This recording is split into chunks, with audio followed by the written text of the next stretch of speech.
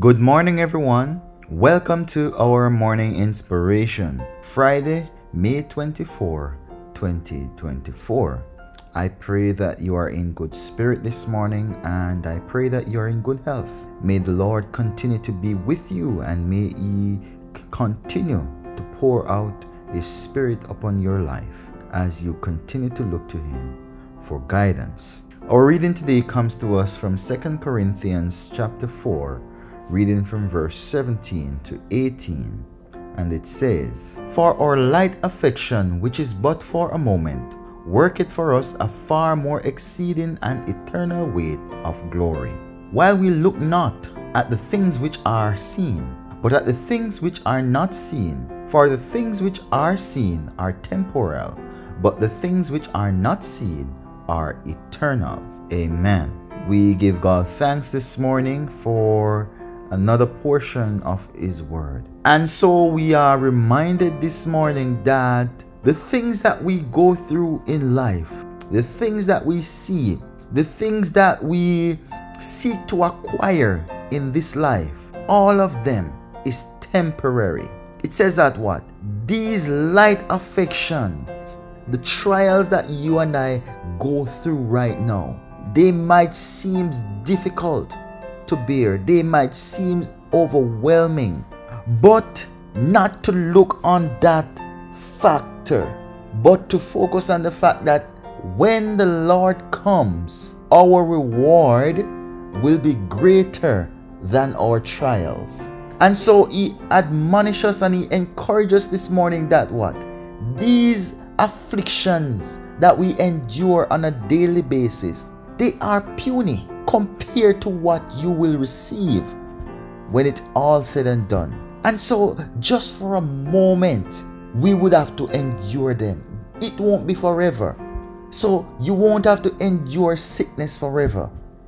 You won't have to experience death forever. You won't have to experience all of these discomfort forever. It's all just for a moment.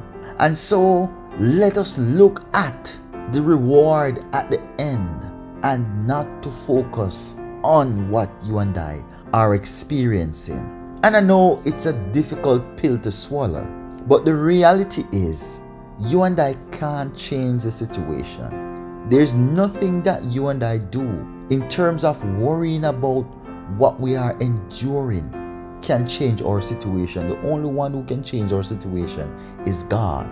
And if He is allowing you to go through that situation or to experience it, it's because He have confidence in you, and more so, confidence in His power and His ability to help you through your trials. So just keep going forward, as I say.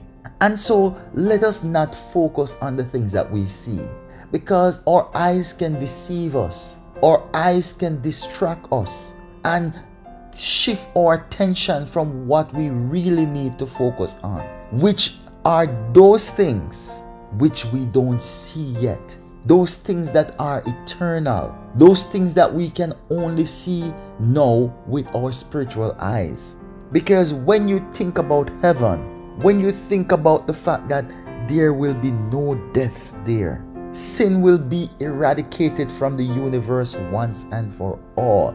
It's gonna be all joy and peace and bliss forevermore. The experiences that we will receive there, it's incomparable to what we are seeing in this world today. This world is full of misery, suffering, pain, disappointment, sadness, and the list goes on.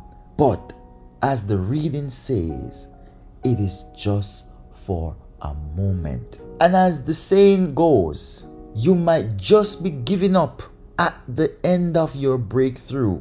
When it's all said and done, when God is about to work wonders in your life, when He's about to work a miracle for you, when He's about to come through for you, when He's about to do something marvelous for you. And at that point, you may be considering to give up, not knowing that it is the moment of your breakthrough.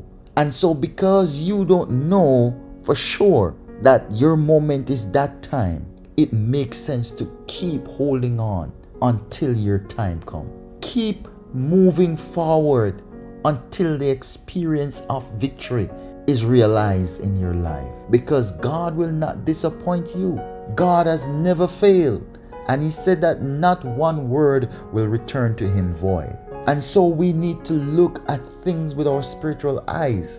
We need to look at things with faith. We need to believe and to trust in God and his words, because he said that one of these days he's gonna make it all better. And I am looking forward to that day. And I pray that as you look towards that day, that your faith will only get stronger and stronger with each and every day until your blessing comes. God bless you, and keep on keeping on. Amen.